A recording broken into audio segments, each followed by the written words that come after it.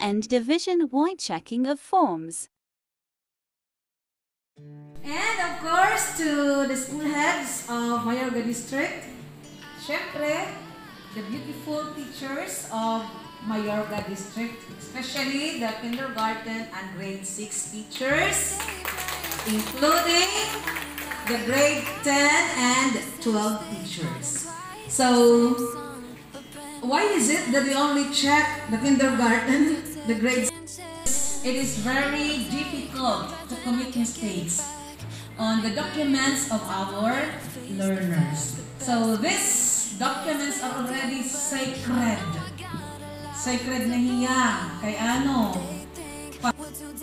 Ang naghihapon, makuri yan na ang pag-change and data ng ating learners sa ating system. Unlike the data on the documents of our learners, that's why we are gathered here today. So our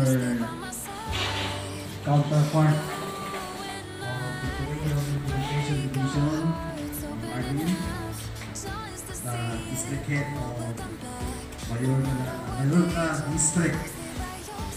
School heads, my dear teachers, beautiful and handsome teachers, good afternoon. Good afternoon, sir. Natulog ka mo, walang forever. Meron.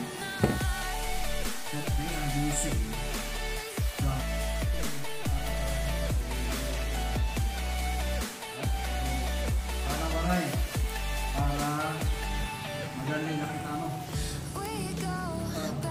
So it's good to know so that you have already prepared your diploma,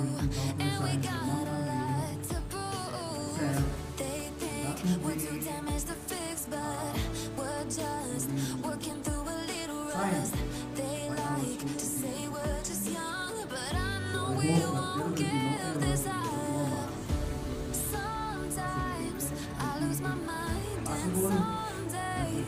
It's hard to find the reason why you stay by my side.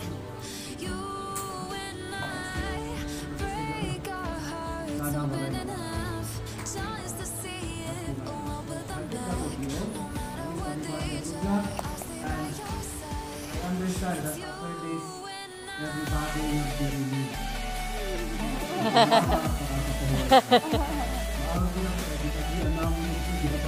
Okay, pangalan nila na nga, computer simulated.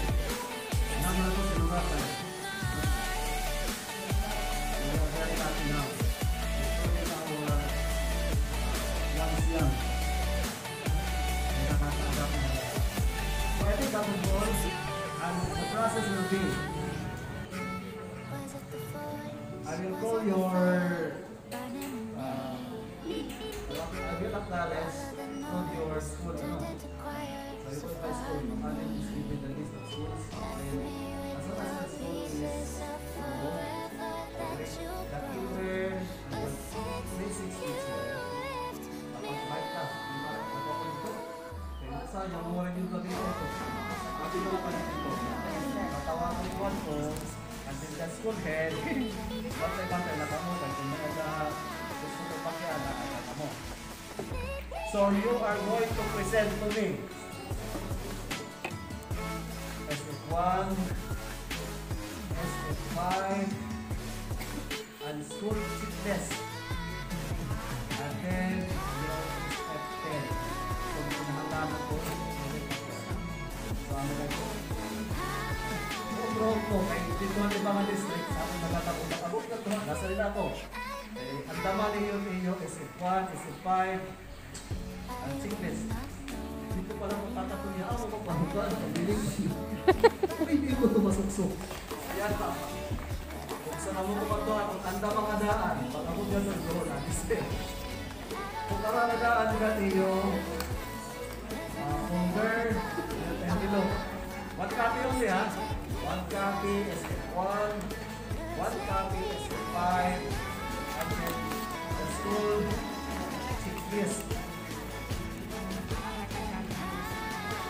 A few moments later. Hi Philippines and hello world! Welcome back again to my YouTube channel. Please hit like, subscribe, and share. And if you are a newly hired teacher and if you're watching this video and you will be assigned as a kindergarten or grade 6 advisor, this would be your guide for the next year's checking of forms. So by the way, before the division checking, you undergo school-based checking and district-based checking. So what are the forms or documents to be prepared?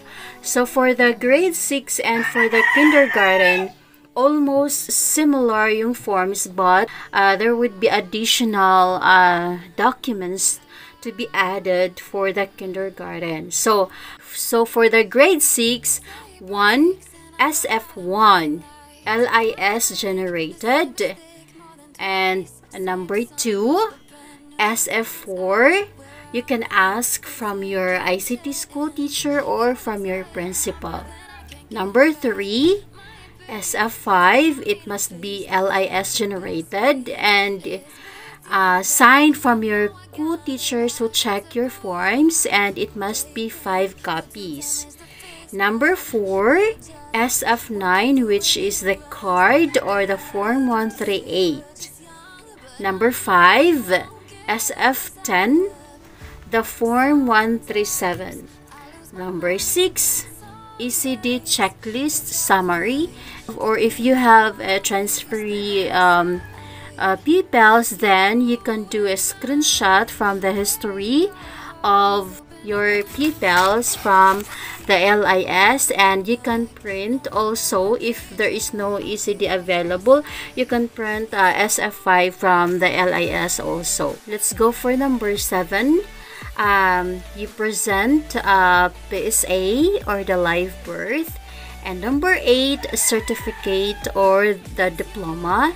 Number 9 homeroom guidance, and all the papers that you present, it must be signed from your principal and you as the advisor